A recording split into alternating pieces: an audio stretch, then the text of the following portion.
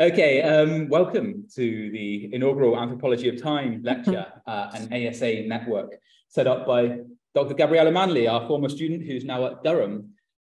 Sorry for the delay. It's a tech issue. We didn't get the room until 2. And I appreciate that people were waiting around here and online as well.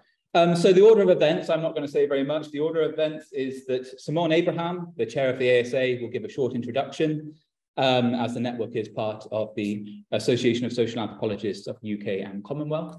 Gabriella will then introduce our speaker, and she will be chairing the meeting. Sean will be chairing the Zoom questions and interaction. And then it will be able to go Ahmann, our guest from Cornell, to speak for about 45-50 minutes on the lecture. We'll then take some questions. We'll take it from the floor and from our Zoom audience. And all in all, hopefully, it should be an enjoyable and engaging occasion. So at this point, I'd like to hand over to Simone Abraham of Durham University. She's the chair of the Association for Social Anthropologists, just to give a few words for 5 or 10 minutes as an introduction. Thank you. Thanks very much. I'm so pleased to be able to join you today. I'm sorry that I couldn't join you in person. Yeah, that's the trouble being based right down south in the north of England. But I'm really particularly pleased to see a new network on the Anthropology of Time, not least because my own research interests are very much in that area. So it's a particular pleasure for me to welcome you to the ASA. I want to say a few words about the ASA because I realise that not everybody understands what it is or even knows about us. And the Association for Social Anthropology is a professional association, and it was founded in 1946 to promote the study and teaching of anthropology and to uphold the interests and the status of the discipline. I know that something that people often ask is what's the difference between the ASA and the RAI, the Royal Anthropological Institute, and there are 2 differences that you should be aware of. One is that the RAI is a sort of a full field, all anthropology organisation, and it's an interest group, so anybody can join the RAI. If they can afford the membership, they can join.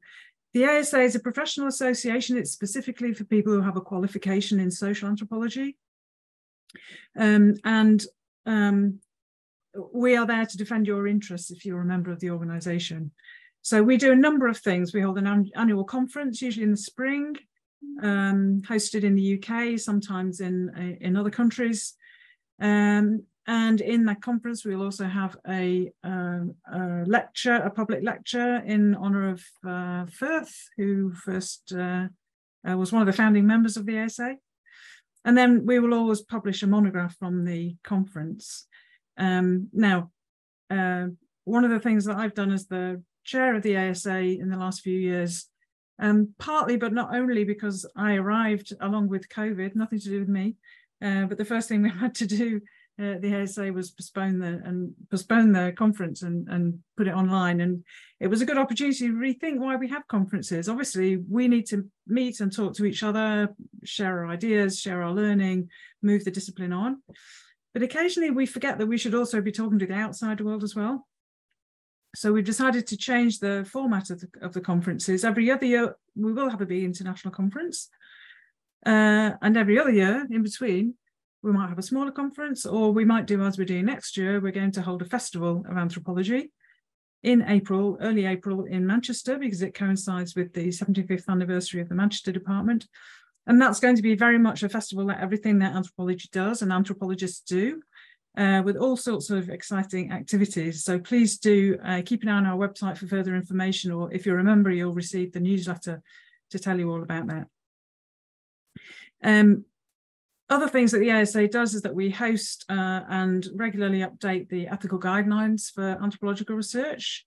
And we also have a navigational tool to help you manage the bureaucracy of ethical applications. That's also on the website. We have a directory of members that can be used by anybody to see who works on what. And we are just launching a register of PhD abstract, so that when you get your PhD, you can register the abstract online, and it means that not only everybody else knows what you're doing, but we all know what the current state of research is in social anthropology.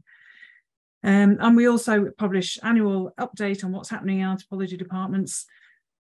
I won't go on, it will take too long, but I will point you to the ASA website, and I'm just going to write the address in the chat to make sure that everybody has it. It's the most fabulously memorable URL, which is unusual. It's just theasa.org. And there you can find information about the networks, the events, the publications, all of the activities that the ASA does, and also much more information about how to join. And you can find that under the asa.org/membership. It is probably the least expensive association of any learned association in the UK, which is as good as an encouragement as I can offer to get you to join. But really the most important thing is that the ASA is a form of solidarity where we can work together, we can support each other, we can promote our discipline together, whether you're in a university, whether you're in a business, whether you're in a community organisation, whether you just want to be working with other anthropologists, please do join us. So on that note, I'm absolutely thrilled to say congratulations on the new Anthropology of Time. I hope it's going to be a really fantastic event, not just today, but the rest of the event. And I wish you all the best and offer you all the support that ASA can offer. Thank you very much. Thank you, Simone. Thank you very much. It's great to have you here, even if virtually. I just changed the slides. Oh, we didn't get I'm so sorry. Gabriella. I'm sorry. No, how do I show Zoom? That's what is happening. Wow. I didn't touch it. Rude. Oh my gosh. But you still see in the TV online. Yeah, we just want to be able to show Zoom on that. Yeah, sorry. Definitely in the way.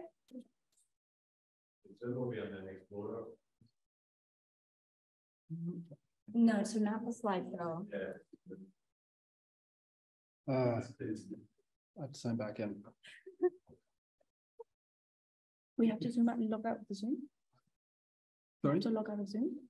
We have to log back in. Go ahead. You can still be heard. Can everyone hear me? Shall I go? Okay. Right. I'm sorry, everybody, for the this is Anthropology. Also, I was encouraged to make some jokes about how this is the Anthropology of Time network and we're not on time. I will not be doing that. But thank you so much, Simone, for introducing the ASA and making the network possible. Welcome, everyone, to the inaugural lecture of the Anthropology of Time network. It's a very young network. It was founded in 2021 after what we in the department would consider, well, me, Daniel, and Felix down in Durham considered a sort of very stark rise in interest in time. We were all studying time, and we noticed that there was a lot of new scholarship on time that lacked a common space to meet and exchange ideas. Time is nebulous, it's all-encompassing, and it does transcend a lot of the disciplinary and ethnographic boundaries that we have in anthropology. Yet we found that all these contemporary studies of time often struggle to break out of these particular ethnographic or regional interest groups that we have. And a temporal analysis was often approached as a sort of subcategory or sub-analysis within the broader ethnographic boundaries that we have in our discipline. So with the Anthropology of Time network, we hope to centralize time and temporality as key theoretical analytics and an ethnographic approach in anthropology. We hope to become a point of contact for anthropologists across subdisciplines and varied ethnographic sites that are interested in time and temporality, a place for us to come together. Time continues to grow as an analytic in anthropology, from historical anthropology to political anthropology, medical anthropology, and everything in between. And the influence that multiple fractured, accelerated, decelerated temporalities have on our field sites is becoming ever more prominent. And this is particularly in the face of an accelerated climate change, where everyday life begins to be governed by accelerated timelines of apocalypse, of ends, of beginnings, and lost histories and futures. So in a world in which we are increasingly racing against time to avoid the mass extinction and tensions grow between short-term fixes and long-term sustainable solutions, we think the study of time and temporality has become both inescapable and crucial. And it's because of this that we're delighted to have here today Ahmann, Dr. Chloe Ahmann, to give the inaugural lecture for the network, Time Bomb, Toxic Disavowal in the Shadow of Apocalypse. So Dr. Ahmann is an environmental anthropologist studying the long afterlife of the American industry and the temporal entanglements that arise from it. Having earned her PhD from George Washington University in 2018, she is now assistant professor at Cornell University. Her current work is based in Baltimore, where she follows industrialism's enduring traces in toxified landscapes, patchy regulation, everyday expressions of white supremacy, and particular orientations towards time, and is particularly interested in what kinds of environmental futures take from amid these legacies. Her upcoming book, Futures After Progress, Hope and Doubt in Late Industrial Baltimore, is to be published by Chicago University Press in May 2024. It explores the central role of speculation in American life from the vantage point of late industrial South Baltimore, and speaks to many of the network's aims. It tells the story of a place forego to enable futures elsewhere, from its early life as a quarantine zone under precautionary public health regimes, through years spent provisioning the military for both real and speculative warfare, and culminating in plans to build the nation's largest trash incinerator, billed as a climate solution and euphemistically called Fairfield Renewable Energy Project.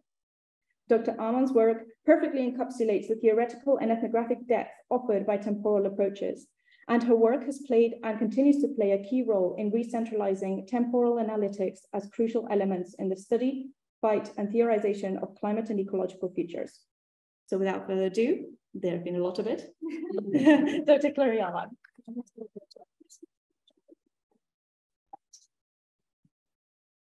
Are we good?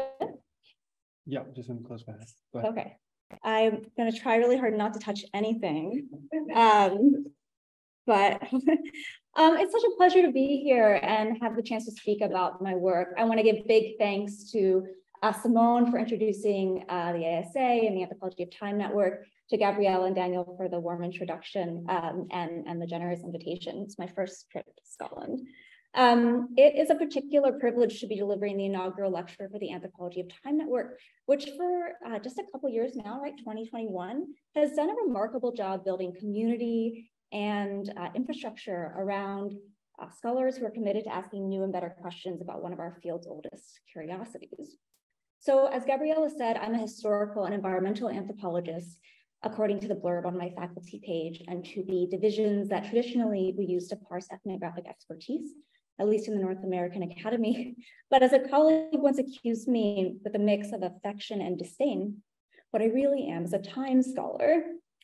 So this accusation came at my book workshop a while back, which was stressful enough without the existential crisis.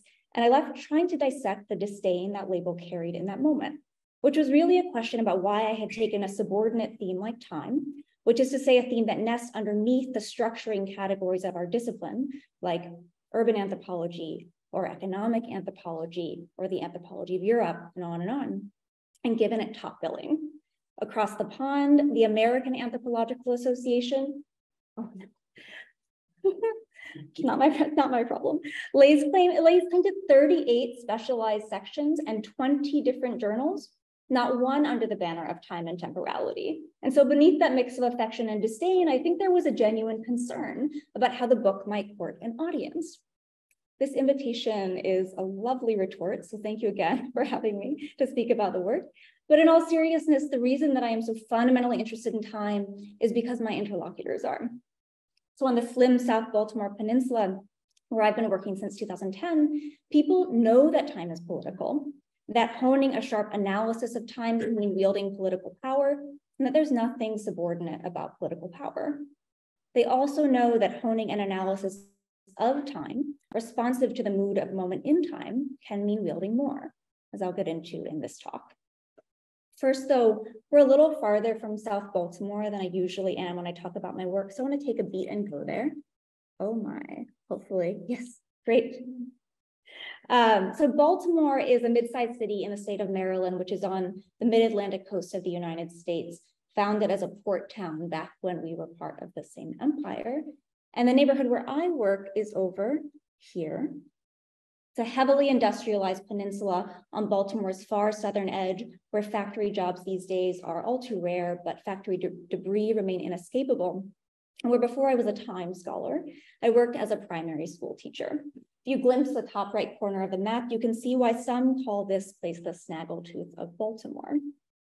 So returning now to time and more precisely to futurity, my work tells a story from this place, but not only about it.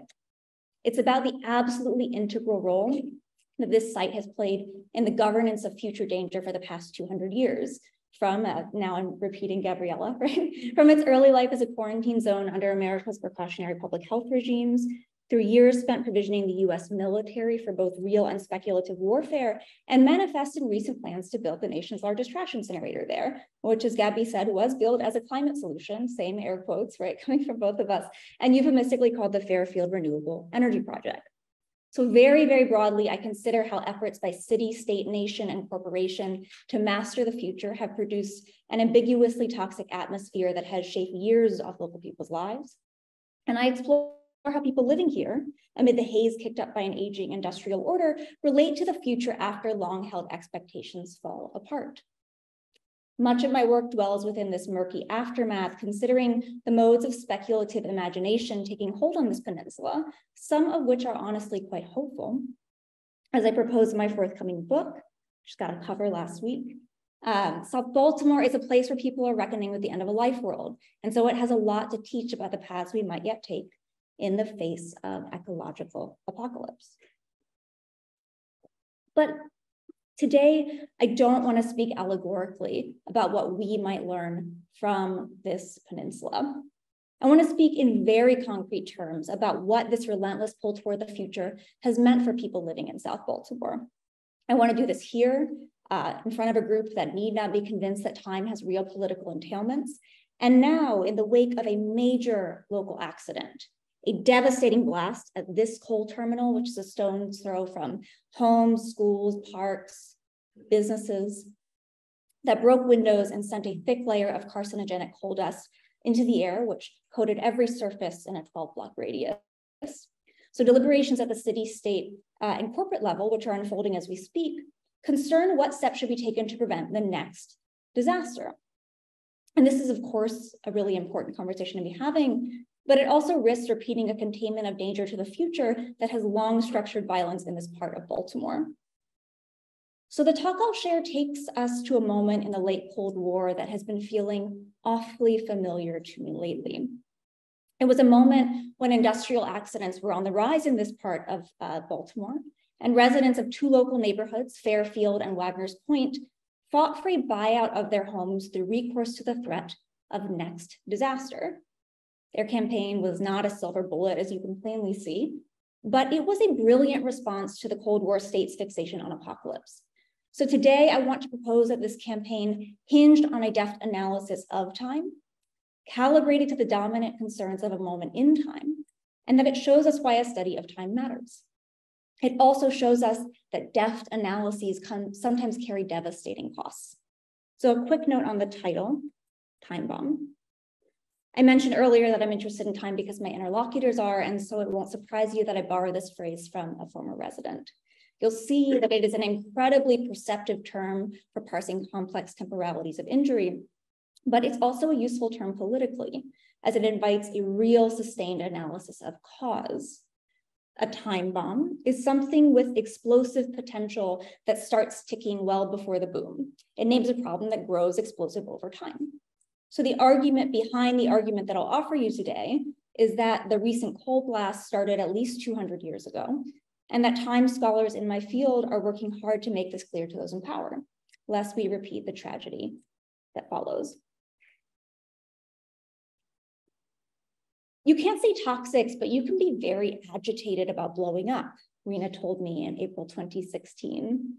Rena was an older white woman who provided legal support to residents of South Baltimore who sought to leave their homes in the 1990s, and we were sitting in her living room discussing what she remembered of the buyout. I'd asked her to describe the place to me. Rena worked with residents of Wagner's Point and Fairfield, collectively the Point, both on the South Baltimore Peninsula, located here and here. For more than a century before their homes were purchased and demolished, the segregated towns had housed two tight-knit groups of people. So the all-Black Fairfield homes were once what some people call the Cadillac of housing projects. Polish families in Wagner's Point lived in the same red houses for 100 years. Today, the only remnant of their presence is a mid-century brick building, first constructed as a school, and since converted into a warehouse that built for containers that hold hazardous materials. So you can get a sense of the sedimented place that I work in.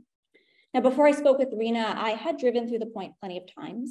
I'd been hit by its acerbic smell and grown accustomed to the heavy airborne matter that clings to nearly everything. But my first visit happened about 8 years after residents left their homes.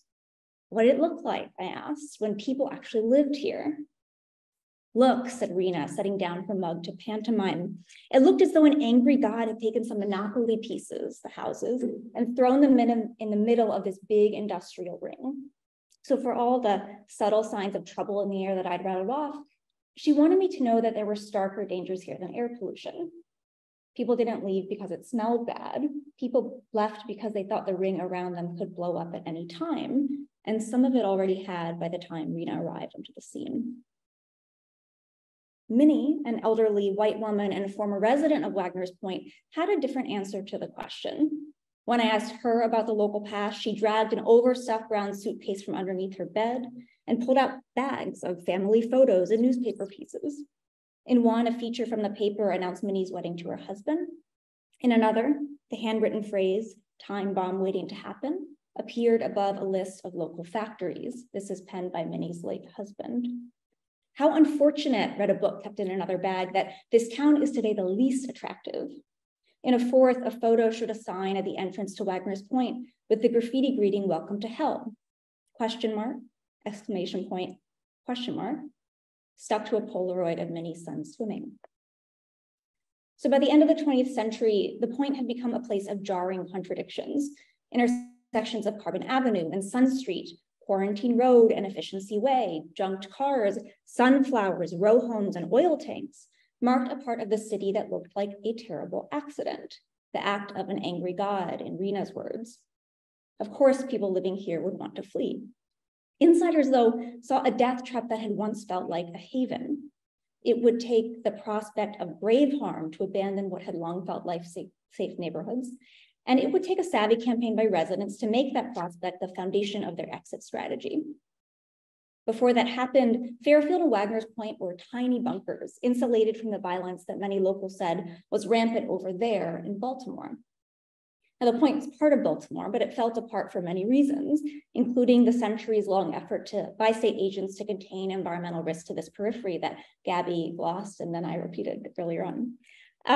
That effort had led to a level of industrial concentration that posed real harm to residents, but containment was also one of the Point's most attractive features. Minnie told me about the little walls that people built around their lives. In a world that often seemed beyond control, they took some comfort in the boundaries.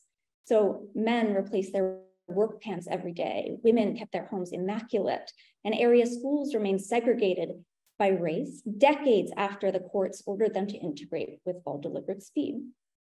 Even residents of all Black Fairfield, critical of segregation, valued other kinds of insulation. So being neglected meant avoiding more acute forms of state violence. Jenny, an older Black woman, said chemicals didn't scare her like police dogs did, and people were close. Downtown, they had crime, one Fairfield woman told me, while we had community.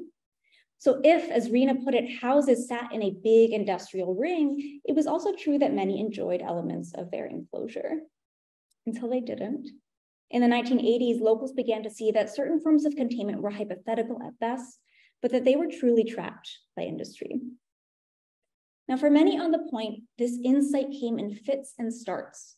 Slow forms of toxic trespass, vague illnesses, explosion, fire, catastrophic leak. On one hand, residents were getting sick from local air, which was thick with carcinogens at levels 30 times higher than the government considered safe, precipitating cancer rates significantly higher than the citywide average, which was higher than the state, which at the time was the highest in the nation, which, stark as it was, did not have legal teeth. On the other, people were rattled by explosions coming from the region's chemical and petroleum plants, and so containment seemed to fail dramatically. And it was in this context that residents began to agitate for relocation. They did so in a very particular way. Rather than decrying the enduring impacts of exposure to secure state recognition, residents emphasized their potential demise in the event of a catastrophe. So the events leading up to the buyout hold valuable lessons. about how thresholds of acceptability get breached, about the chasm between lay and expert forms of sight, about the politics of everyday exposure versus those of more spectacular injury. They also underscore something anthropologists of time and politics know well, which is that disasters make things happen. But what is perhaps most achingly instructive concerns why residents' hypothetical deaths came to carry more weight than their real ones. So the buyout turned around a choice to limit charges to the future possible. And you'll see it happened at a time when government and industry had both retreated to the hypothetical, staving off imagined harms while disavowing dangers that were terribly concrete. So as a strategy of last resort, residents seized on this concern by adopting a politics of threat, incalculable potential harm. Threat deals in cataclysmic hypotheticals, does not politicize long-term exposure or systemic poverty. Instead, threat management in the post-atom bomb United States has been a highly conceptual enterprise in which sensational projections overwhelm the everyday. Threat proceeds as if the most existential obstacles to life lay then in the devastating future and not now, ambient and tedious. It is a strictly anticipatory domain where danger is conjectural and the narrative stress is on what has not happened yet.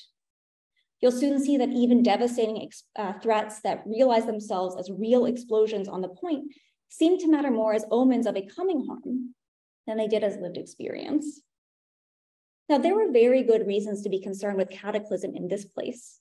My point is not that this was the wrong political object. In fact, it was, in the late Cold War, probably the only political object that could do the work that people needed. Because here, in a place so profoundly shaped by future-oriented governance, hypotheticals had force, and residents knew this. They'd watched a dark and stormy picture of the future overtake the political sphere.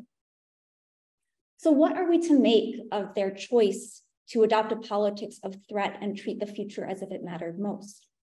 Did it pander to a violent system? In some ways, certainly.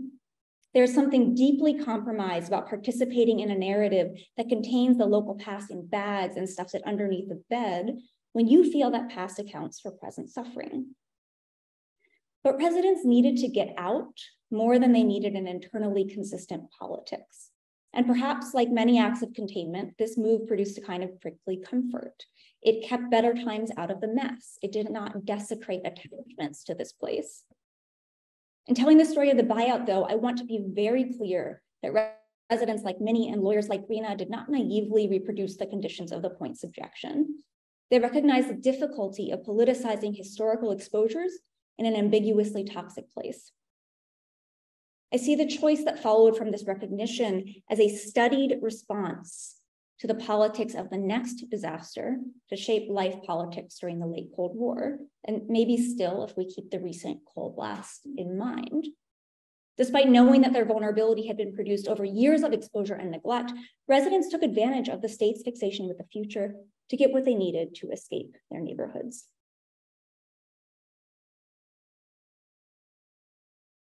It's hard to appreciate the weight of residents' choice without first addressing how they landed in a place where it seemed like the best option. And this was why Minnie responded to my questions with her suitcase full of papers. Little clues spilled out of bags and onto the threadbare pages of my notebook while Minnie watched from an armchair in the corner.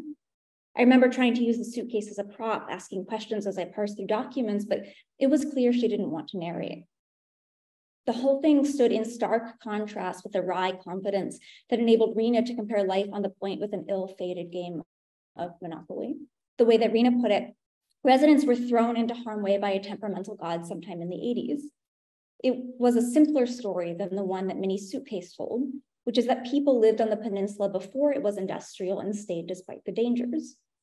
In fact, one thing that became clear as I spread out with Minnie's suitcase was that the very schemes designed to ensure urban, national, and corporate futures had gradually worn away at people's prospects here. It also became clear that residents were invested in the Disappearing Act and in this tiny sliver of South Baltimore, even though the place was killing them. And not because they were beguiled, because their personal and familial futures had intertwined with corporate ones over generations, tethered first by jobs and then by homes, because those homes were their only assets after work here disappeared. Minnie didn't share her suitcase with me right away. Between 2015 and 2016, we crossed paths each week at Seniors Club, a casual gathering hosted at the recreation center by the coal piers. Elders came to settle scores through cutthroat bingo games. Minnie didn't play. She sat along the wall selling sodas for a quarter. I sometimes bought a can to say hello, but Minnie only answered with a nod. Eyes down, back straight. She was a shy, elegant woman who stood out in an otherwise playful group. She sipped her soda with a straw and ate her sandwich with a fork. Sometimes she'd listen as other seniors reminisced about how nice this place once was, but she rarely did join in. I didn't really know anything, she'd say, and then she'd walk away. So I was surprised one afternoon when Minnie tapped me on my shoulder and handed me her husband's obituary tied up with a string. I know it's tacky, but you should know the truth, she declared. Not knowing what to do, I thanked her. The write-up said he died after a years-long battle with cancer. It would be another 3 months before Minnie approached me again and said she wanted me to look at some papers. It turned out the obituary was just the first in a series of exhibits that she had set aside 2 decades back to help secure a buyout for her neighbors.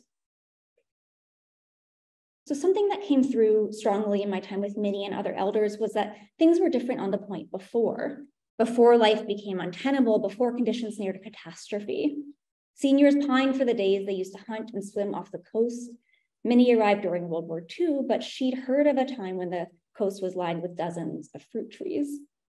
While no one that I met lived when the point was mostly farmland, the inherited impression was that things moved slowly, folks were left to their own devices, and life had not much been disturbed by industrial pursuits. All that changed by the 1870s. Seeking to capitalize on the second industrial revolution, a few powerful families incorporated and began selling off land. They advertised the point as the most desirable spot for working men and an ideal site for heavy industry. Print ads boasting that money invested in this land will always be safe, even double itself in very short order, were among the first attempts to link individual financial futures to the promise of prodigious corporate growth. And for those in need of additional incentive, one company offered purchasers a free plot in the local burial grounds, which came to be known as Bonus Land Cemetery. These ads attracted a range of businesses and a diverse array of people. Chief among them were poor immigrant workers from Central Europe escaping famine and unrest. Black families also moved to Baltimore from further south as Jim Crow laws became increasingly repressive. And these were laws that enforced racial segregation decades after abolition. Intergroup dynamics were not egalitarian, but the peninsula was considerably more integrated than Baltimore City. And homes available on the point were decent compared with those that Black and immigrant families could afford downtown. They also came with land amenable to rural lifeways, which many practiced into the 20th century. So Minnie's suitcase offered insight into a time when this was a peaceful, verdant place. And this was something Rena's perspective made very difficult to see. It wasn't at all that an angry God had thrown houses into a ring of fire. If anything, that God had permitted volatile developments to encroach upon a calm pastoral people. But Rena was right that by a certain point, residents here were engulfed. Oil companies were among the largest landholders by the 1910s, leading some to call this area the carbon belt of Baltimore. Chemical and shipbuilding businesses were also growing steadily, and there were signs of trouble in the air. So in 1920, one of the region's asphalt tanks caught fire when lightning from a summer storm ignited a pocket of gas beneath its lid. The fire raged for 26 hours, leaving the adjacent river flaming. Before the fire, the point was not a part of Baltimore. It was a rural site beyond its southern border and the reach of its health laws, and things too risky to be built downtown, like asphalt tanks, were sited here. Here, Baltimore quarantined contagious bodies that threatened the good health of its population and built landfills for the city's waste, while locals fueled production in a kind of legal no man's land. Production boomed, and by 1918, it had boomed so much that Baltimore decided it was in the city's fiscal interest to absorb this region. So propping up a now internal boundary would be zoning, which is an urban planning tool that pursues healthy futures through the management of space, and specifically by means of segregation, dividing industry from commerce, from residents. And here, of course, I'm thinking with the insight that urban planning is a way of thinking through the possibilities that time offers space. To this, we might add race, because As Baltimore-based scholars show, the city's earliest experiment with zoning occurred in 1910 with the nation's first comprehensive racial zoning law, which sought to neutralize the health threats that Black neighbors allegedly posed to white communities. So when racial zoning laws were struck down by the courts, which they were rather quickly, use-based zoning took its place, also justified in terms of public health. Officials explained that coding distinct tracts of land for different desired uses would prevent accidents and provide Baltimoreans with fresh, clean air to breathe. The city's first comprehensive land use ordinance, passed in 1931, sought to minimize potential future problems by situating danger on the city's margins, reserving the point for heavy industry. Now, this is a rather dry bureaucratic moment, but it marked a critical moment for residents. For one, like classic instances of seeing like a state, zoning suffered from a partial vision common among modernist planning schemes.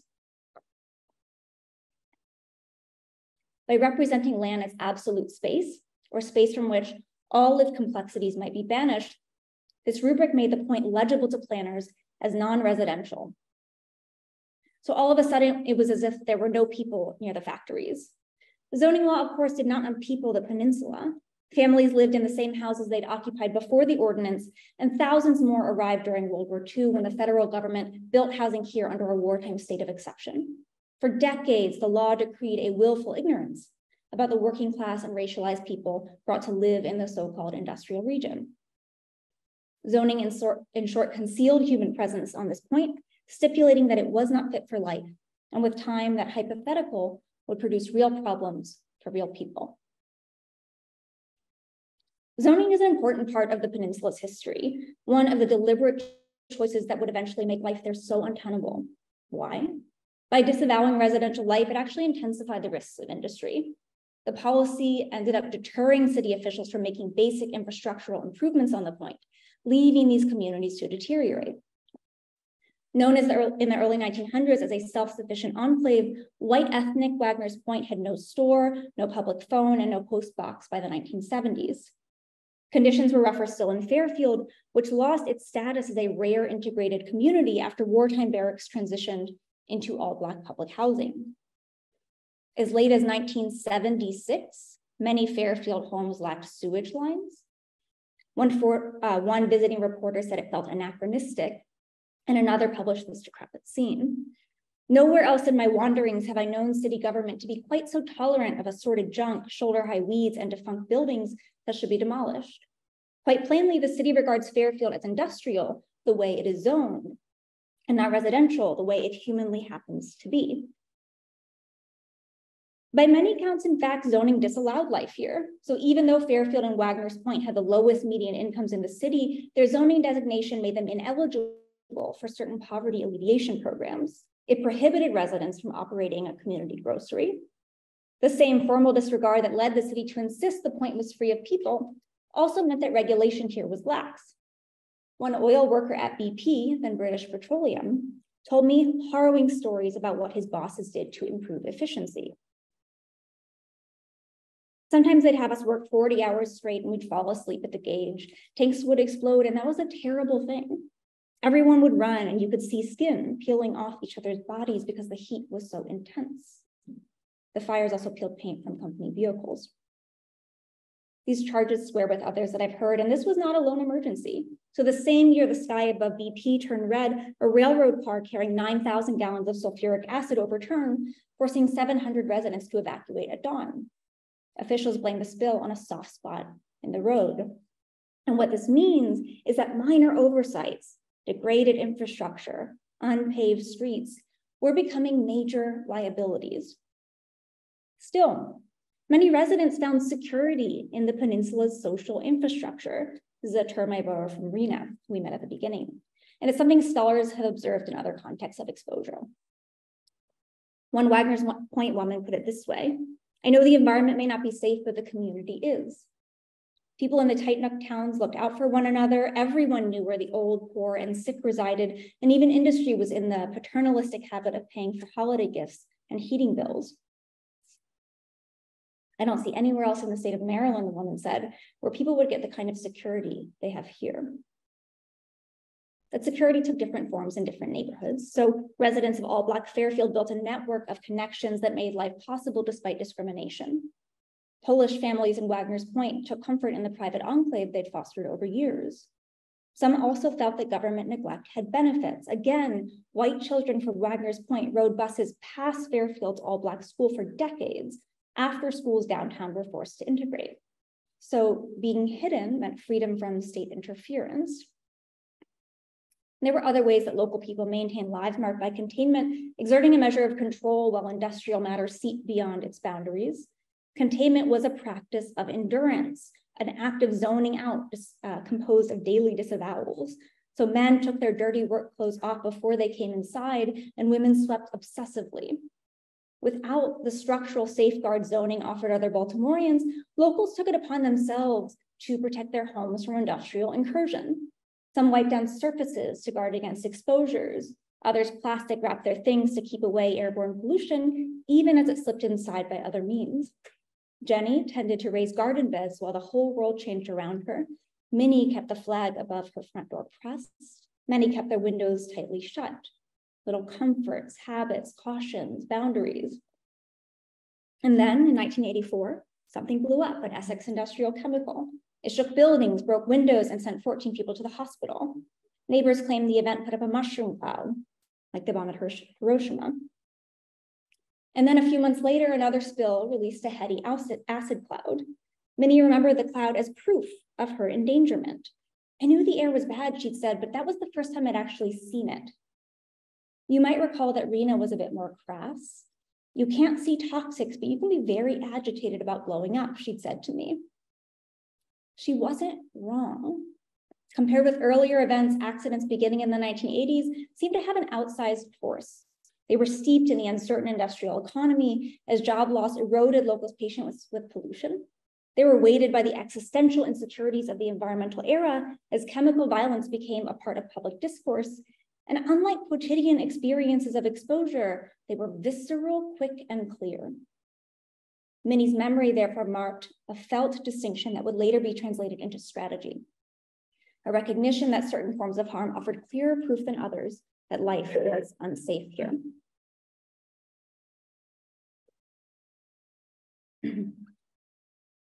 If popular imaginings of the point at the start of the 20th century were romantic and pastoral, its aura near the end was practically apocalyptic. Accidents were getting worse, with more than 50 plants producing high-risk products at unprecedented speed. The end seen 9 other ways as well. So job loss shattered financial futures for the working class, and synthetic chemicals posed threats to reproductive ones. All this in a world historic moment marked by grave disasters. Love Canal, 3 Mile Island, Bhopal, Chernobyl. No longer local people were worried. Folks took bets on how long their communities would last. People joked that the end times were near. I'm told that children sang dark nursery rhymes, and some teased that if a single plant were to explode, it would be like boom, boom, boom, the domino effect, and the plant would get blown off the map of the city. Besides convincing locals at the time had come to fight for relocation, accidents had what some call an enabling power. They lent the point a hypervisibility. So all of a sudden, come the late Cold War, the state was prepared to acknowledge that people lived in the shadow of heavy industry. But when residents suddenly appeared to state officials, they appeared within a very narrow frame. They appeared as the potential victims of a chemical catastrophe. While it was also true that they suffered cancer rates among the highest in the nation, the state did not step in to protect health. They vowed to prepare for explosive future threats under the Cold War program of preparedness. And the idea, to riff off scholars of this project, was to prepare for the worst so as to prevent it, or to enact dystopic futures as a planning strategy. Among other things, this moment specifically saw the development of Baltimore's chemical hazard plan, which was a direct response to the disaster at Bhopal. And officials were supposed to test it by staging accidents, which many described as dress rehearsals. So maybe twice a year, residents, police, firefighters, the hazmat squad, and big shots from downtown were all invited to watch workers on the point play out scenarios, any one of which would devastate the two communities. During the 80s, local plants poured money into disaster management. They instituted new programs, clarified protective measures, simulated accidents, and took other steps to prove that safety mattered. And this went some way toward calming anxious people. But hazard planning did so by eclipsing several key elements of their endangerment. For one, hazard plans located danger squarely in the future, letting the spectacle of prospective accidents to drown out the daily violence of living with toxicity. I want to be clear that this was more than a perceptual displacement. It also had material effects, as resources for hazard planning had to come from somewhere. Some came at the expense of precautionary programs that, if funded and enforced, would not only improve local health, but also mitigate against catastrophe. Remember that a dozen little acts had led to residents' engulfment, that poor road and rail car maintenance had spurred the 1979 sulfuric acid spill, that insufficient oversight had fired up a sky above BP. And it wasn't only the case that slow harms could bring about explosive problems. Depending on the chemicals involved, single explosions could impact bodies over generations. Or consider this. In 1984, a chemical leak from another local plant failed to trigger an alert system that would notify officials at a nearby bridge. The cloud pulled a driver's attention from the road, causing an 8-car pileup and 13 injuries. The thing about living in a time bomb is that danger dwells in the beat before the blast, that the quiet and the spectacle are two parts of one machine. Hazard planning missed this defining quality of life on the peninsula. And moreover, because these plans fixated on the hypothetical, they overlooked the place-based details of life on the point, which would have grave consequences in a real emergency. Locals often made this point through recourse to a public service announcement on how residents were supposed to act in a disaster. And Brenda, another lawyer who would later work with Rena on the buyout, laughed as she recounted it. It was ludicrous, she said to me. The short film opened on a man and woman gardening outside their pristine country home. Suddenly they hear sirens ringing in the distance. I'm getting some knowing smiles from the room, right? We must shelter in place, the man declares robotically. So the couple goes inside, climbs the stairs to their room, and retrieves an emergency kit from underneath their bed. They joyfully enclose their home in several dozen pre-cut plastic sheets. Meanwhile, the scene cuts to the school where masses of children respond to bells with the same efficient, calm comportment, all quiet, quick, and perfectly obedient, which is ludicrous, right? Totally not. But no one on the point had an emergency kit. And even if they had, Brenda doubted folks could tape up doors and windows, as most residents were elderly. In any case, it hardly mattered because the row homes in Wagner's Point all shared a common attic crawl space. And what this meant was that if anyone failed to shelter in place, perhaps by not being home, everybody would die no matter how exacting they were being. So this film was plagued by knowledge gaps. It proffered a vision of containment so idealized that it had practically no utility. But it did reveal a sphere in which the government was prepared to sustain life in a place it once insisted was unsuitable for people. Unfortunately, real accidents were more complex. In '96, a tank blew up at a chemical plant owned by FMC. Employees had been extremely overworked, with many laboring 75-hour weeks with no time off. The explosion that resulted sparked a 2-alarm fire and injured 6 people. No alarm sounded. And that day, I kid you not, officials had been away attending an emergency planning meeting, okay? It would be funny if it weren't so horrible. In their absence, according to the hazard plans, tasks necessary for ensuring public safety, alerting residents, controlling access to the site, and more would never happen. Residents demanded that officials come to the point and clarify disaster plans, and officials agreed. I think somebody's mic is on, maybe Sean. So 2 months later, they filled a room, made a brief presentation, and proceeded to show the shelter-in-place PSA on a makeshift screen. Presented in that context, the film radicalized residents. It had alarming implications for those meant to be sheltering in homes separated from explosive plants by just a flimsy chain link fence. Residents pressed on the spot for an evacuation plan before realizing such a plan would be impractical. The Point's single access road was often closed in the event of trouble, since responders were supposed to isolate the scene. So what had once seemed a comfort in an otherwise chaotic world, containment, was now a major problem made worse by the fact that industry and government had produced a scheme so removed from conditions on the ground that we were pretty much left for dead, as one man put it. The consensus among those present was that something major shifted that evening. So in previous years, residents eager to escape the point had worked with Brenda and Rena to publicize the health effects of living in a toxic atmosphere. It hadn't worked, but hazard planning failures pointed toward an opening. Rather than staking claims for state recognition on their sick bodies, as has so often been the case in context of disaster, to call on vital accounts of Chernobyl and Bhopal, rather than this, they would assert their vulnerability in the future tense. They would perish in the next emergency.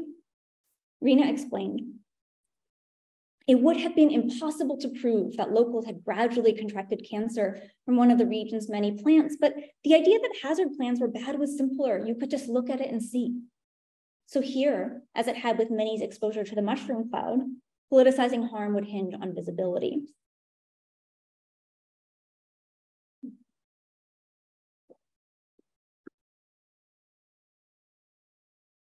While a core group of residents rallied neighbors after the FMC explosion, the lawyers got to work. Soon they issued a report charging 7 companies with violating hazard planning policy. Moreover, the report alleged that when companies did submit their plans, officials let them lie in unopened envelopes. When lawyers opened up the envelopes, it turned out that companies had tasked the Coast Guard with retrieving residents from the shoreline, a shoreline likely to be aflame in the event of an emergency. If residents were lucky enough to reach the shore, the Coast Guard might just meet them there, but they were not equipped with safety equipment like masks that would protect victims of a chemical release. On top of this, the lawyers identified dangerous labor practices and indefensible infrastructural gaps. So some of the chemical plants had backup generators for their lights, for example, but not to maintain the temperature of incredibly volatile tanks should a storm or fire cut off electricity. Both industry and government accused the women of hazmat hysteria, but truly they were scrambling to explain their regulatory lapses. The fire department, for example, argued that the point's industrial density made it impractical to develop detailed plans. Even this is what made the plan so critical. Residents broadcast these failures as accidents waiting to happen. And each one that did happen became further fodder for the argument that the next disaster would be cataclysmic. But the complicated truth was that explosions from the region's many plants were more than omens of a coming harm. Each one put off bad airs of its own, slow exposures that provoked slow casualties. Casualties like Minnie's husband, who passed away in '96 after being struck by 4 different cancers. One was an oral cancer. Minnie called it a smoker's disease. The doctor wouldn't believe he'd never smoked a cigarette in his whole life, Minnie recounted, until he found out the couple lived on the point, where chemical releases were incessant. Then in February of 1998, one of the most vocal local activists, Minnie's friend Jeanette, was diagnosed with terminal cancer. She passed away by April, so 2 months later. Brenda recalled people thinking if it can happen to her, it can happen to me. And indeed, Jeanette was only one of 3 people stricken by cancer that year on her rather sparsely populated block. Another told his wife to put this in my obituary, I should be the last person to die here. So residents understood that a focus on preparedness would not capture these losses, and many found this incredibly painful. It stung to bracket the deaths of their loved ones, to dramatize the hypothetical. And for a while, the campaign stalled as residents expressed wanting to nail the companies. But officials did not embrace their arguments. Neither did industry executives, who denied any responsibility for health problems anecdotal evidence suggested were unusually severe. As one boss explained to a reporter, I'm unaware of any scientific evidence that means we should relocate them. Adding that a buyout won't reduce risk, only allay fears. It was this very ambiguity that convinced Rena to pursue an accident-oriented strategy to begin with. It would not be subject to the minutiae of formal risk assessment, which companies had become adept at manipulating. The way she put it, focusing on preparedness allowed us to deal in very concrete terms with how there's only one access road, how the last time there was an explosion, it caused a 9-alarm fire and families got split up. Some people were stuck on the wrong side. So these problems were very explainable. I get it, she continued. People were convinced they were sick because of the plants, and I don't disagree. But the way to go with this was not cancer. There were so few residents you couldn't prove statistical significance. Rena's still speaking.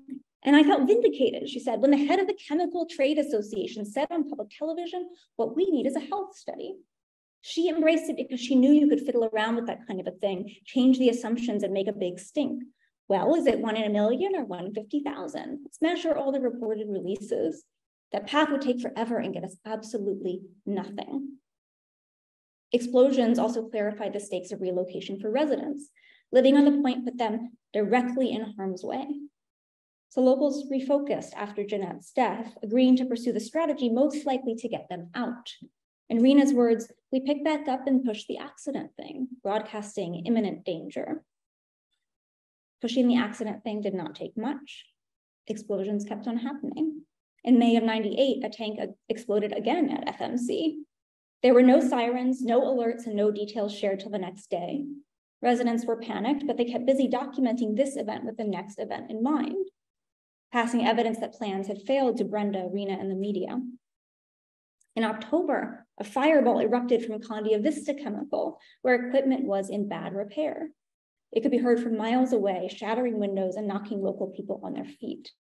Some residents stuck watching the 100-foot flames while awaiting official notice, pulled out camcorders to capture the spectacle. And others made contact with reporters who played harrowing footage on the evening news, narrated by locals on live telephone feed. So if the health risks of long-term exposure made for a tenuous case, then botched responses to explosions unambiguously revealed life on the point to be untenable. They undercut precisely the protective role that officials had tried to inhabit, exposing inexcusable flaws in hazard planning. And crucially, as failures of anticipation, they could be broadcast in terms that limited danger to the possible, that kept debate contained. So one could call them problems without claiming injury. Putting the narrative stress on threat allowed the state to acquiesce to the buyout as an act of care, rather than an admission of guilt. With local companies were also content to contribute to the buyout fund, so long as they would be cleared of liability. Liability waivers tinged the victory, but most residents acquiesced. They had medical bills, they were living in poverty. They could not endure decades of costly litigation. Once the papers were signed and residents cleared out, demolition happened quickly. After a years-long struggle, capped a century's worth of neglect, the city poured resources into destroying evidence of their inhabitants. So it had taken about 60 years to install sewage pipes in residential Fairfield, but it took about 2 weeks to raise the several hundred homes in the region.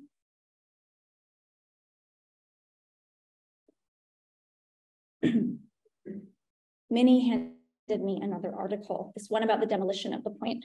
It quoted a spokesman for the city announcing officials were happy the area is clear. We no longer have to be concerned with environmental risk here. On some counts, he was right.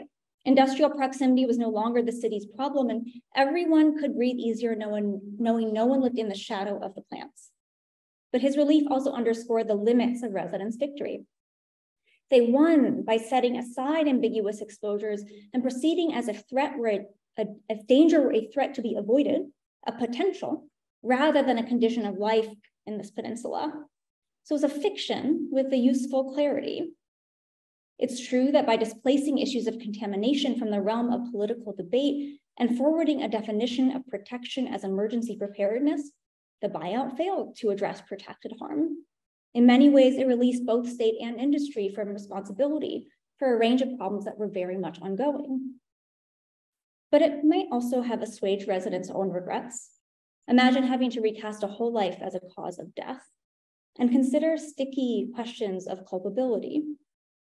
In a rare confession, one woman told a reporter, I feel guilty that I kept my husband here. Maybe he wouldn't have gotten cancer. Situating danger in the future might have reassured her too. Little comforts, habits, cautions, boundaries. How are we to square these minor acts of disavowal with disavowal as a corporate tactic, a profitable refusal to connect industrial pollution with its atmospheric fallout? Are the containments that adhere in Minnie's suitcase the same as those emanating from the city? When Minnie put her proof in bags and stuffed it underneath the bed, was she behaving like a docile corporate subject? Did she get to live the big exhale of no longer being concerned about industrial emissions? If these equations are seductive, it's because they're too easy. For one, they too easily forget the power structures that put locals in a bind, all the little ticks before the time bomb reached the point of no return. Land speculation that brought industry and zoning that sanctioned it while disappearing residential life. Land use policy designed to insulate the city's white elite. Poor corporate regulation and inadequate enforcement of those paltry rules that did exist. Degraded infrastructure, labor exploitation, reckless productivity, an economic system that left residents completely dependent on dangerous work, and when that work left, on homes in perilous conditions. A legal system in which the unrelenting haze of harmful air was too dubious to count as evidence of injury. A political and perceptual sphere so resolutely focused on the hypothetical that it did not register the everyday. They worked on future harms by walling off the past, that took up threats and not extended suffering. In the face of all of this, I want to insist on a difference between the disavowals that disallowed life here and those that made it briefly possible. Those countless micro practices and harm entailed in making harm go numb in order to survive. So growing things of beauty in a toxified environment, the way that shifting danger to the future might have kept a widow from unraveling. Yes, residents of the point spoke in terms of threat to secure a buyout. No, they cannot be reduced to pawns in someone else's game. Many was clearly conflicted about bracketing historical exposures, and others expressed dismay at disaster narrative's inability to capture harms already done. But for all of its faults, threat was an argument that worked, and an argument that worked was needed desperately. The insistence we no longer have to be concerned coming from the halls of power, though, this line keeps me up at night for a few reasons. For one, it disavows the fact that every explosion is also an exposure, and that when residents moved, some of them to the adjacent neighborhood less than a mile away, they carried years of embodied impacts with them. It betrays a deadly selective attention that continues to this day, manifests in the fact that the city is willing to talk about the next disaster on the heels of the recent coal blasts, but not residents' exposure to coal dust every day for 140 years. More to the point, this fixation on the boom and not the everyday disasters, this callous disregard for people's lives and deaths, this politics of time, it gets us here. By making displacement the solution to environmental problems and settling on a course of action that did nothing to rein in industry's embodied or explosive effects, the city all but lit the match. Time scholars are fighting hard to ensure they don't make the same mistake. From the streets to City Hall, residents, activists, and academic allies are putting forth a different analysis of time, tuned to a different moment in time, because they know how much time matters at this crossroads. How much? Well, as Marx reminds, and I'm going to go ahead and claim him as a time scholar too. Why not? As Marx reminds, if history repeats, it will not be tragedy, but farce. And if it happens again, I think we call it policy. Thanks.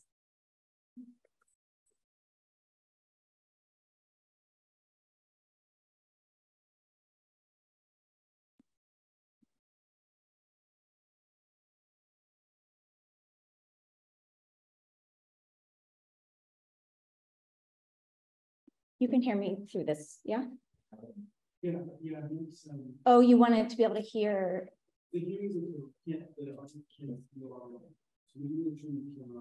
Oh, sure. Here. They can see your slides, but they couldn't see you because the way that the camera tracks we can see. Okay. Hi, everybody. Good to see you. Nice to meet you.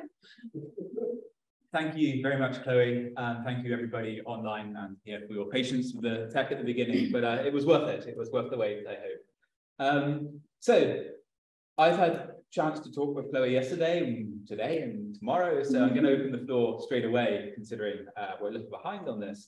And we'll take some questions from the floor here in the room, and we've got the Zoom participants as well. So let's take a couple here, and let's go to a couple then on Zoom. So would anybody like to start us off? I just had a question about one of the documents that we showed you guys. You showed a white piece of paper with like 3 blocks, I didn't really understand what that was about. She wrote it. Her husband wrote it before he passed away. I don't want to mess up the text, so I won't pull it up, but it was he was like triangulating what was being made at several of the plants in the neighborhood.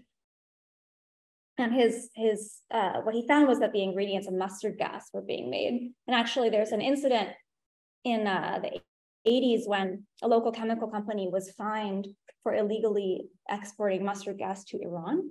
And so, I mean, just like you can imagine the labors that local people went to try and understand the atmosphere in which they lived on a daily basis.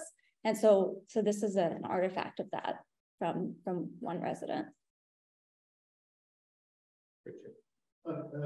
This is sort of a lots and lots question, I suppose, just about, I suppose, the role of the press and the role of press cut-ins in particular in the argument you're building. So most ethnographically, where does the press configure in terms of the network of the kinds of arguments to politics for here, and also methodologically, how you're using the press to build your argument, of course, how, you know, you've got people with press cut-ins, cats under the bed.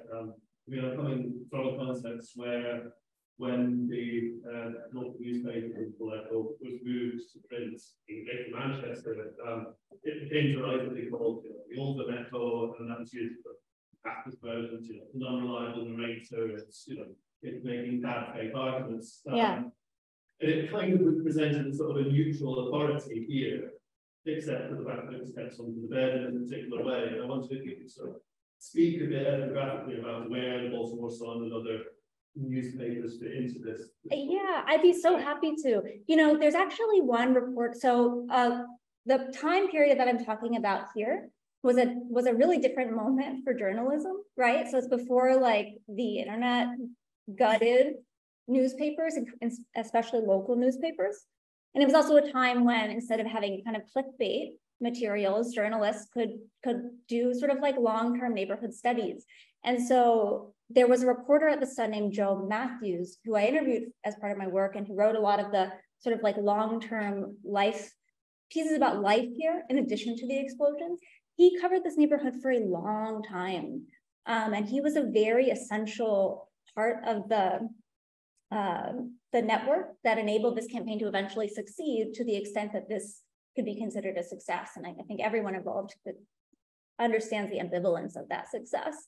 But Joe Matthews was essential. And when Brenda and Rena, the lawyers, come onto the team and locals start organizing around hazard plans, they have connection with the press, right? With this trusted reporter who's been around for a long time. And of course, it's really hard to fund long-term neighborhood coverage these days. There are, I showed at the very end a picture of youth activists who are engaged in the current campaign, whose immediate object is to stop the storage and transport of coal in this neighborhood. And they have long-term connections with reporters too, but not so much from the Sun, Baltimore Sun, which has been bought out by the Chicago Tribune in one of these sort of like conglomerate whatevers. And so the press has changed as the moment has changed. But actually, yeah, local reporters like Joe Matthews were around to cover the boom and the everyday disasters. It's really, really amazing reporting. Yeah, of course. Take a couple from our online community first to come back into the room. So Simone Abraham asks, thank you for a magnificent talk. I'd like to ask the obvious question, which was to ask about the relationship between the temporality of disaster with the temporality of crisis. Are they operating in the same way in your view, or are there differences, disaster and crisis? That's a great question. I think that in many ways they are operating the same way, but I'm going to elaborate on why that's more complicated. So if you think about the way that crisis has been theorized by critical scholars of time, crisis is sort of like a moment of intense political attention that also creates a blind spot in critical thinking. This is Janet Reutman, Joe Mosco's work on the crisis in crisis. And there are lots of arguments by critical scholars of crisis that crisis blinds us to really making meaningful structural change because our attention is on these exceptions to the norm. And the political response then becomes, well, how do we get back to the normal, right? And so there's something about that is very consonant with the politics of disaster here. What I want to say is that what residents are doing today, and this marks today's political organizing off from the political organizing that was possible in the late Cold War. Residents today are taking advantage, so they're seizing on the disaster at the recent cold pier to make a political argument that the crisis here does not inhere in an event, but in the everydayness of their own exposure. So there's a sort of, there was a moment when crisis politics and disaster politics were very much consonant with each other. And there's a meaningful attempt today to change that. If that makes sense. I hope that's responsive to Simone's question. Felix is asked online. I don't know if we can bring Felix in because he said he wants to elaborate a bit. Is that okay, Sean? Felix Ringo? Can I do that? Can you hear me? Yes. You can. Oh, great. Hi, Chloe. Thanks. Great talk. It was really, really great. I really enjoyed it.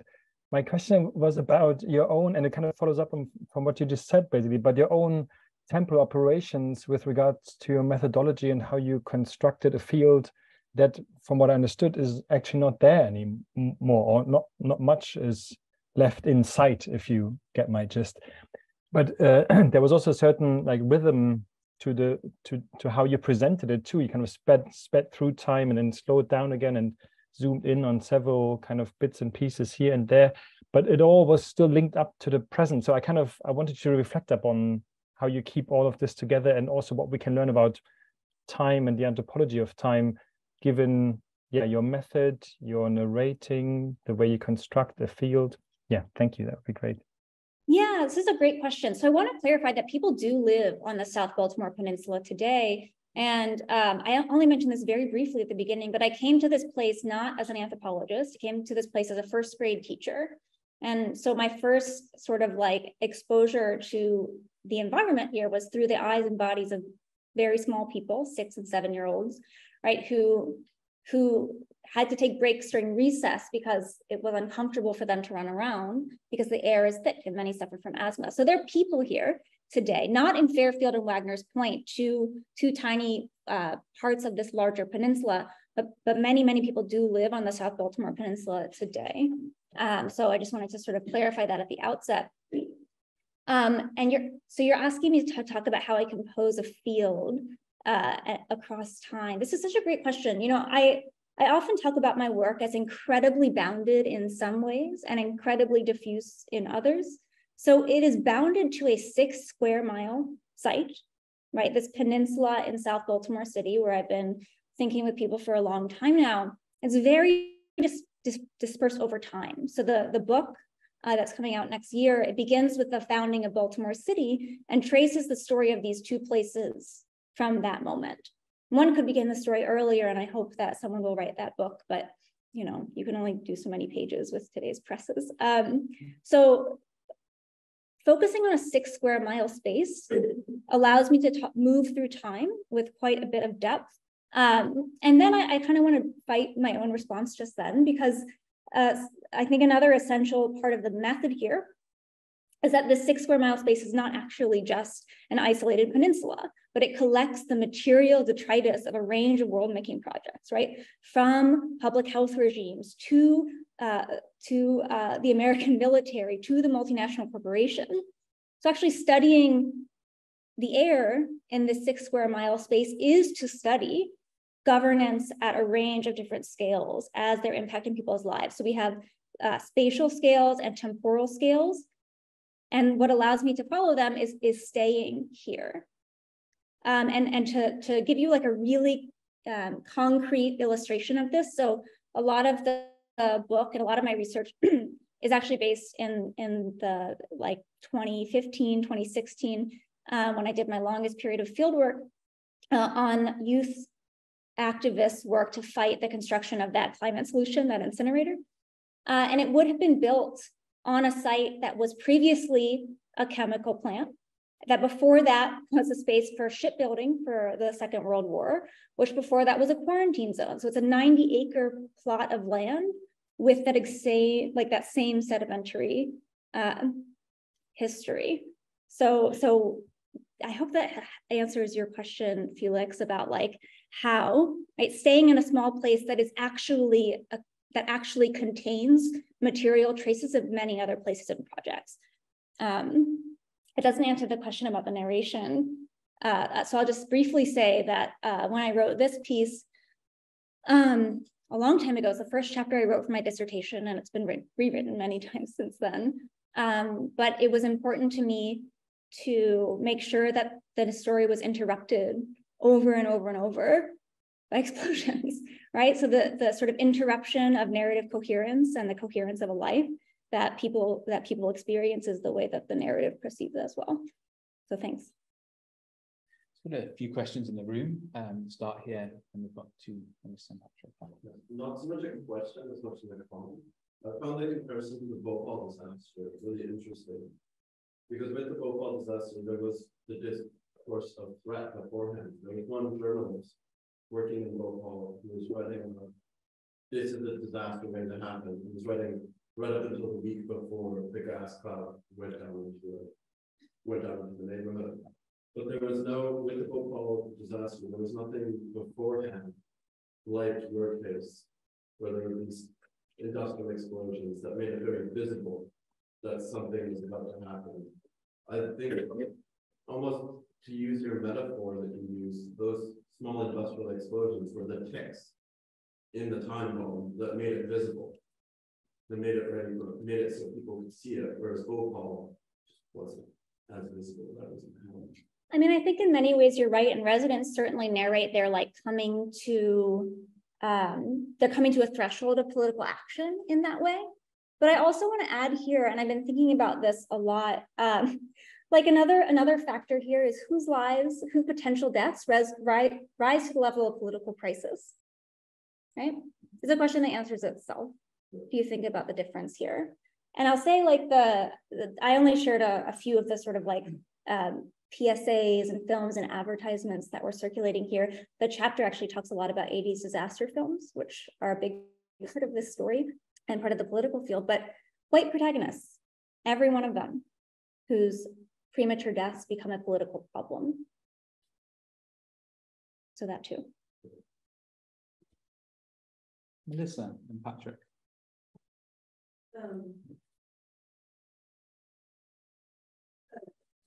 On a personal note, I'm feeling constant throughout the talk about my mother's childhood in the industrial sector.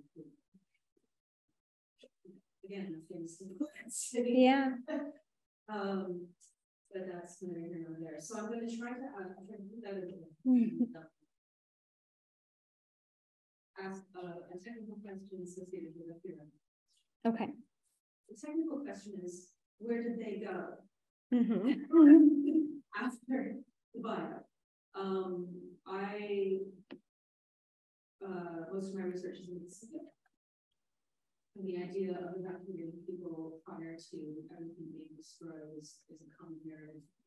For example, in violence, where there are incredible footage of news and bubbles of everyone's perfectly good being loaded onto U.S. aircraft carriers to remove Marshall Islanders from homes that would be destroyed by nuclear testing. Okay, and that gets me to my theoretical question. The removal of people from the Marshall Islands prior to U.S. nuclear testing was a way to what were the words of your city authorities? You know, now that we're happy the area is cleared. Yeah, we no longer have to be concerned. Yes, now there's no more concern. The area is clear. The people are out of the picture. So I'd like to know where people went.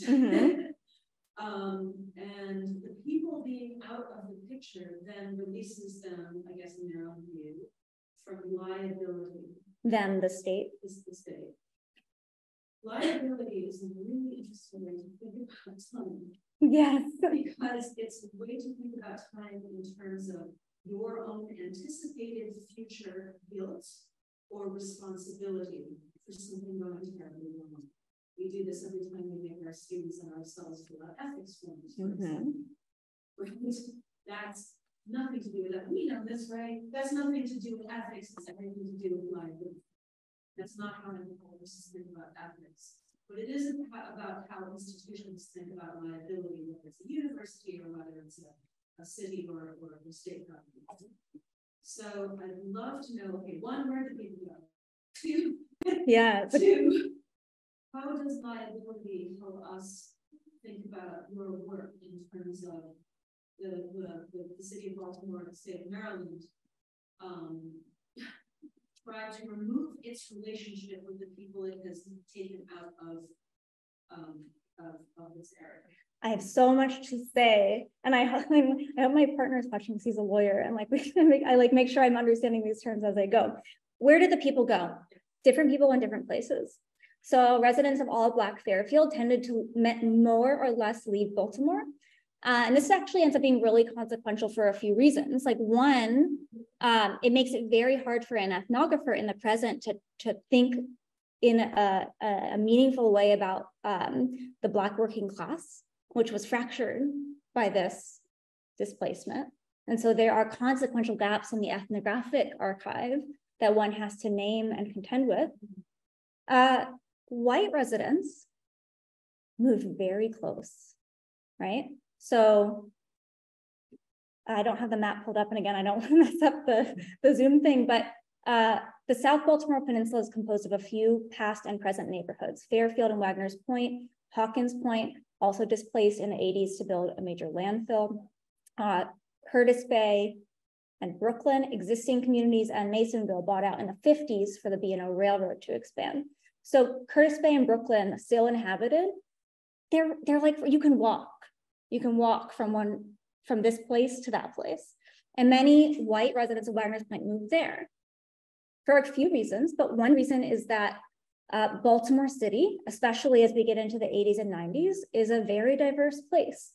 And for formerly white ethnic residents who attained a sort of unmarked whiteness relatively recently in their history, so we're talking about like the World War II moment, these are people who guard that whiteness very jealously. They want to move to parts of Baltimore that are white. And at the time, this has changed, but like at the time, like Curtis Bay is a very white neighborhood for a majority Black city. And so racism is part of the story there. Another part of the story is a network of meaningful connections. Again, so like white children from Wagner's Point rode buses past Fairfield to go to school with children from Curtis Bay. So we have friendships and we have familial networks. But the racialized dynamics here are really complicated. And you know, like people narrate this through crime instead of race, right? It becomes a code for this, but like I'd rather take my chance with the air than move to the projects and risk, you know, like being shot, which some describe as like gunfire is like high velocity lead poison. This is a phrase that I've heard before from residents and industry. Amazing. So many people stayed very close. On the question of liability and time, if I can get there. This is such a great question. No one's ever asked me this question. So liability in temporal terms, well, maybe when residents signed away liability, you know, like on the dotted line to get their meager buyout packages, what they do is they signed away past harm and future impact, right? So they can't hold a corporation responsible for decades of exposure or previous explosions, or for the, you know, like cancer that will develop 20 years later, right? It's a dissociation, a cutting of relations. And this is actually, Daniel knows this because I wrote a piece for his collection, but I think a lot about dissociation as a method of governance in this place. It has many layers. And it's also a lived mode of coping with this mode of governance. So people dissociating by shutting their doors, making sure their living room is immaculate, but their porch is a mess, or wrapping their food in cellophane to keep away the dust. I mean, those are quiet dissociative habits. So liability is liability is what you don't have when you sign away past harm and future impact. It's a really, really great question. I hope that's responsive. Yeah, thank you. piece on dissociations, a good sort of short introduction to your work as well, I think. That's in Anthropological Theory Commons, so it's all open access online. So we've got Patrick in the room, and then if anybody else online as well, I'm happy to come back to the Zoom. Just make a note in the messages there, and we'll come to you on Zoom. But Patrick. Thanks, I thought that was a beautifully composed presentation. And partly, one of my questions answered just now already, which was about this, we spoke about personal and corporate lives, maybe prosperity being tethered and sort of untethered. So I was going to ask more about that, but this sort of seems through what been signed away, and this association seems to be a lot more of an untethering of futures and customer relations, as I say. The other question was about the role of nuclear and nuclear disasters play in your presentation, and then in this claim as well. So graphically, you depict some scenes of apocalyptic scenes of nuclear explosions, and I suppose I'm thinking about your work in relation to Damasco's work as well, and ideas of fallout and existential lags and lapse. Because so I just wanted to know what that the possibility of existential nuclear disaster was in framing these residents' claims and ways of thinking about disaster, because the kind of disasters that you speak about are almost seem quite different from that, in that they seem to appear almost regular intervals. The way you say, and then in 1975, and then in 1980, and then these ones which are not clearly not. I mean, they may well be existential for the people who are involved, but not at the scale of a nuclear disaster. And clearly, life to some extent goes on afterwards as well. So it's just that relationship to these maybe slightly smaller industrial disasters that are to some extent sort of predictable and people are planning for, and the nuclear apocalypse, which obviously the planet was on, but which would maybe have more devastating existential consequences at scale. Great questions. You asked two, I'm going to answer three though, because I feel like there's an opportunity to address the images as well, maybe here. So first on the tetheredness, I think one thing I want to add that I haven't said, is like the cruel irony of this late industrial moment is that residents became more tethered to this place at precisely the time it became more dangerous. So job loss tore people from the plants, but bound them to the land because their homes are all that they have left after they lose their jobs. And what determines the value of a home? Location. And so there becomes certain things you cannot say about your home and the place that you live if you want to sustain life, right?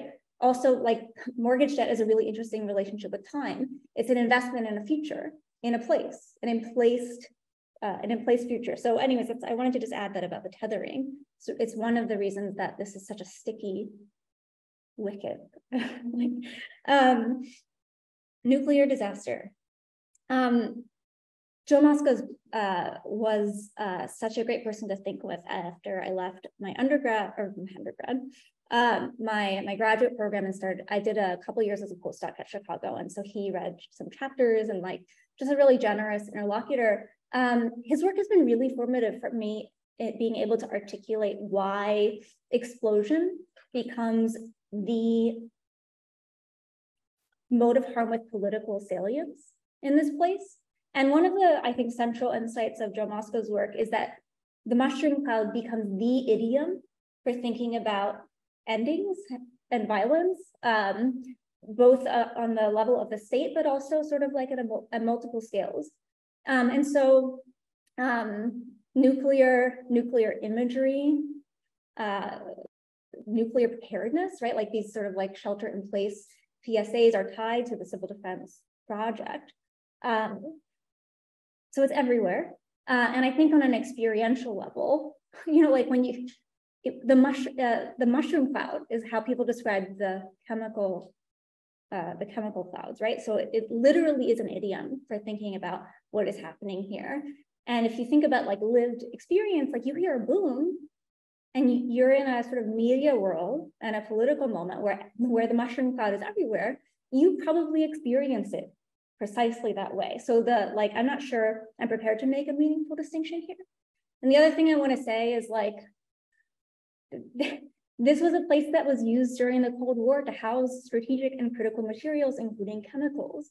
So thinking about even the nuclear regime as a mushroom cloud is false, right? The nuclear regime is also the quiet warehouse, right? And so what I really appreciate about Joe's work is he gives us language for retraining our eyes, right? Not on the mushroom cloud as the nuclear state, but on all of this as the nuclear state too. And then the question you didn't ask that I want to answer is on the images that I use, because sometimes people are curious why I choose comic books to mark the explosions. And I feel like a big part of the answer is that I want to avoid reproducing this spectacle of violence in my own work. So that feels very important to me. But it feels also important to mark the spectacle as it is lived. And one of the reasons that I choose comic books as advice of a friend is because they also capture the cultural production, right? The way that disaster has a sort of like ambient salience in art and media. And again, I mentioned in response to another question, like 1980s and 90s. This is when disaster and apocalypse films are coming out like all the time. And so that too. Yeah, thank you. Okay, we've got one online, and we'll come to Cecilia and Christina then. So Duashit asks, great talk, thank you. I have a question about framing. When and how did temporality come into your work as a theoretical framework that best captures industrial toxicity in Baltimore? Was it while in the field with your interlocutors, or later in the writing process, or some other moment? It's in the field. People talk about time all the time in this place. My dissertation research, I mean, again, like it was a very historically informed project, but the sort of day-to-day ethnographic work was among youth activists who were organizing to fight the construction of this incinerator, which was a climate solution. And it was one thing that was very important to their campaign was studying local history. And so I was very curious about how it was that local youth were learning and mobilizing this long history to make claims about risk. Risk is another sort of future-oriented way of thinking about harm. And so they were fighting this plant that didn't exist yet, this future possible incursion. And they were refusing the sort of temporalization of risk that comes from industry and the state, which is all speculative. But what was so interesting to me and so important for their work is that they were mobilizing a long history of cumulative impacts to make claims about why this plant was so harmful. And so time was always central.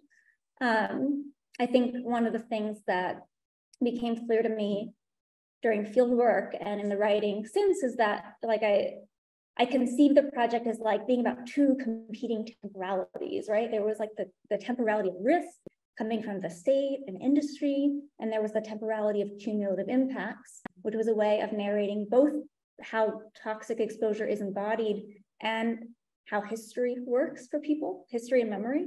But it's actually not that simple, right? There are not just two competing temporalities, one that's expert and one that's lay.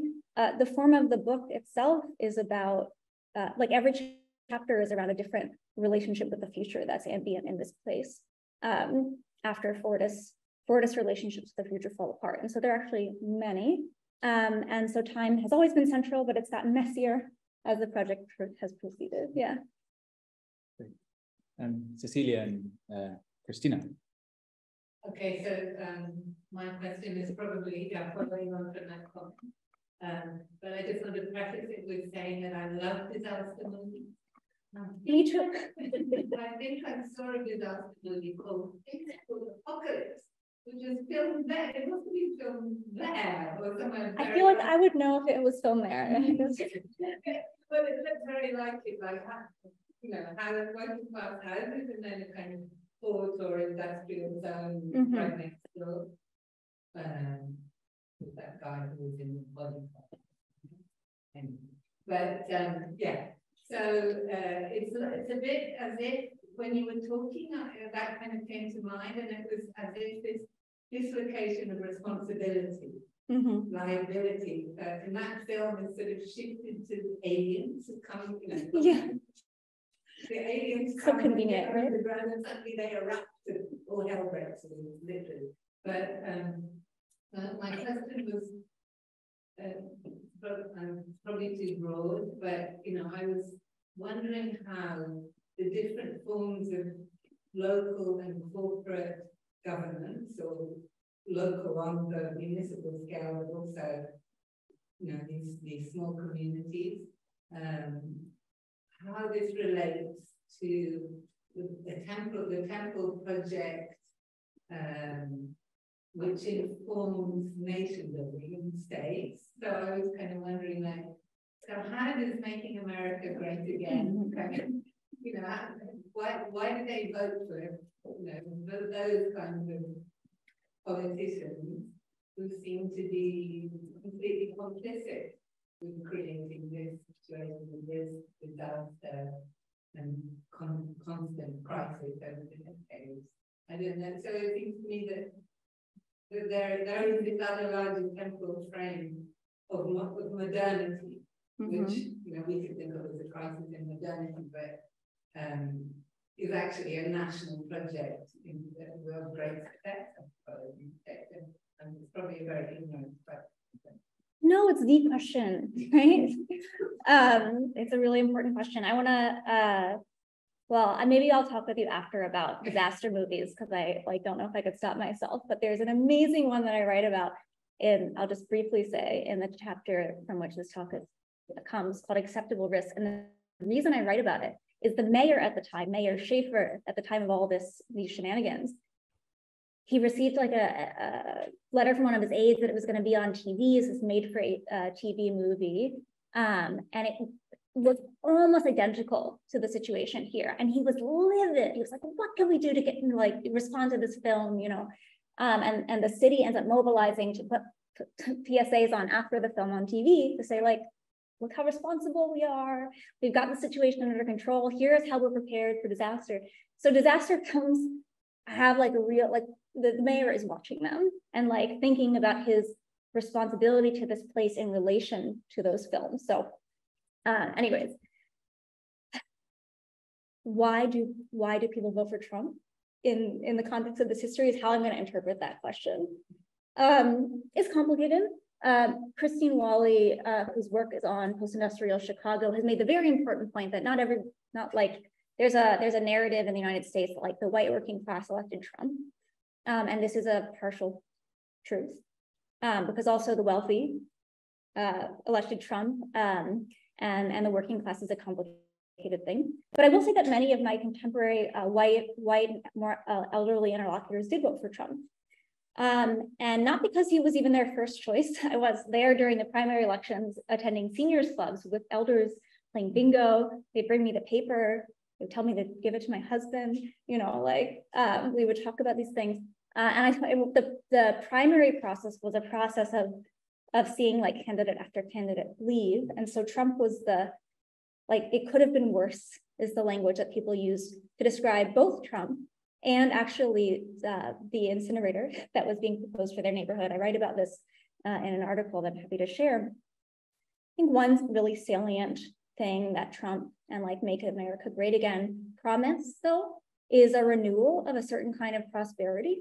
And despite this very real history and people's memories of it, there is still a meaningful attachment to the kinds of lives that were possible with industrial jobs. So people here live with all of the same risks, but none of the stability. And so the language of renewal is really meaningful for many people. The fact that materially Trump doesn't offer that is sort of irrelevant because no politician offers what they promise. But there's great work by communications scholar, I think his name is like Chris McCarthy, I have to look it up. And I want to make sure this doesn't come across like an apology for Trump, but he was the first person to address factory workers in so long. And this maddened people. And it's sort of belatedly that the center and the left are realizing that they need to address working class people in the United States. It's also important, and this was erased from both the political sort of sphere and the media attention around Trump, that the working class is not just white in the United States. Black working class people live in South Baltimore too, fewer after the buyout. But anyway, so those are some of my responses to that question. We'll see what happens next year. Yeah. Hi, Jen. You're okay. So I'm just kind of curious about the nature of the local and state government. So that when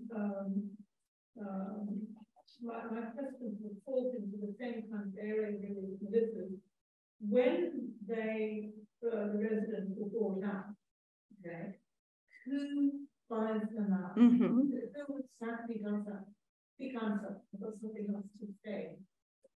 Who does buy them out? It was a historic buyout. It was actually the first buyout in the country.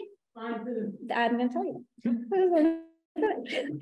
That gathered money from the city, state, and federal government and private industry. That had never happened before. It was every entity that was responsible for harm that's got their liability signed away in that moment. Exactly. Yes. That's exactly what I was thinking, because that agreement that everybody made. Well, it's not like they gave them a lot of money. Let me just be clear. Like, these residents were not walking away with like thick pockets. No, but they will make it on the wall. yeah. That's my point.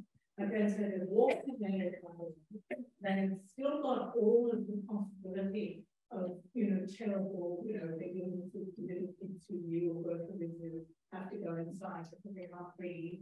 And all of the future kind of possible sort of medical things that are happening. And the government is colluding with a thing that says, okay, you guys, you're done, dusted, Benito area clear, and nobody came up and said what? No, people did. There was, I mean, like every bit of this story that is already too long was fought tooth and nail. The process of negotiating the buyout took years. It almost never happened many times over a variety of things. One of them actually was the valuation of homes. I was talking about location earlier. So originally they were like, okay, well, these homes aren't worth that much because they're in like a heavy industrial zone. So, and they were like, no, that's not our fault. And so it took years for residents to get these entities to agree to value the homes as if there were not industry there. So they could actually move and buy homes. So everything was contested. And this final deal was contested too. And residents were able to get some kind of buyout without signing liability waivers, but it was so small. A lot of the money hinged on signing on the dotted line. And it wasn't like, just like it wasn't like residents weren't aware of all the things that were lost in an argument about the politics of threat. It's not like they weren't aware of what they were signing away when they signed on that dotted line, but they're being held hostage, right? Like, I thought that there's some. But it's more the colluding with the local government and all of those people who were there saying, hey, we've done a good job. There's this amazing quote, and it would take me a while to dig for it, so Mayor Schaefer I was talking about earlier, he was like, oh my God, this disaster film, like it makes us look really bad, because it's literally about the city agrees to a zoning exemption that would allow homes to be built next to a chemical plant. And of course it goes horribly wrong. And then like Cecily Tyson is the female lead. I don't know if you're familiar with her, like amazing like actress. And the searing line at the end is, we killed all the people with the zoning law. So it's just so close. Anyway, so Mayor Schaefer, by the time the bat actually happens, he's become governor, and Mayor Schmoke is the mayor. And he has this amazing line about like how they didn't, the buyout actually wasn't explicitly linked to this stuff in the end. It was linked to the city's need for land. So they're going to buy out these homes because they want to expand the wastewater treatment plant. That's like the narrative. And Mayor Schmoke says in an interview with Brenda, one of the lawyers, it was so important for the buyout to be linked to the city's need for land, because they didn't want to have to talk about the incinerator, the medical waste incinerator here too, and its impact on kids. Like, even in the moment of paying for all the reasons that we've talked about, the city did not want to establish precedent, another legal, right? Like that it should be responsive to environmental problems in this place, because people stayed in this place. It is so stunning. Yes. Yes, it is. Okay, we're coming towards the end of the allotted time. I think it's probably a good place to wrap up. I just wanted to say thank you to Simone and the ASA who co-sponsored this. We didn't mention that at the beginning, that the ASA and our department here in St. Andrews have sponsored this talk. To Gabriella for the work of the ASA's Anthropology of Time Network and for the introduction. And of course to Chloe for a wonderful talk. And thank you so much for coming all this way to give it to us. So thank you very much indeed. Thank you.